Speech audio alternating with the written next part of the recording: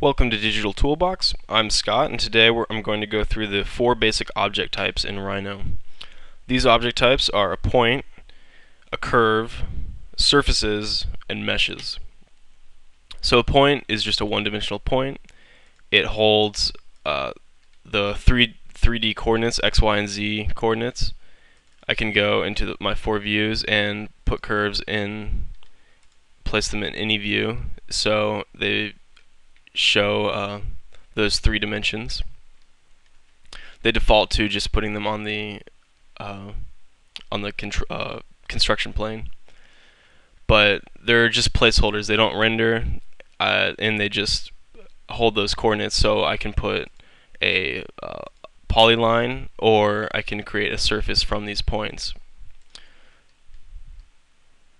So you can see that since these were in 3 dimensions, that polyline came out into the z dimension too. So that's pretty much it for points.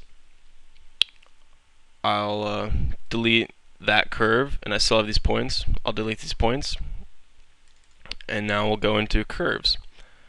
A line is qualified as a curve. In Rhino, they call it a curve, or a Bezier curve also is called a curve. The same thing. Even closed curves too, like a circle is also a curve. These are very editable. Use these a lot, and these can develop surfaces and polysurfaces pretty easily. So I can extrude this polyline, just extrude curve, and here you go. I can extrude it a certain distance into the z-axis. I'll delete that, and you can do the same thing for a curved one. A closed surface can create a solid object with that same command. So extrude curve, and here I've extruded it into just that surface. If I delete it, I can select it again and extrude, but then this time say cap yes in the options on the command line, and it caps that closed surface into a solid polysurface. So that leads us into polysurfaces.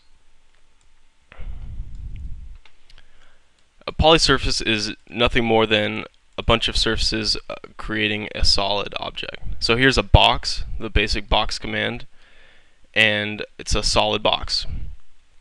But Rhino just thinks of it as 6 surfaces together to give the impression of a solid object. So I can use the explode command, and these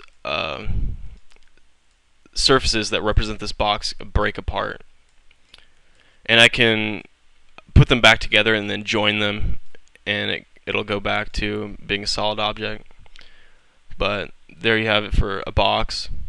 You can break away this solid toolbar and create any number of crazy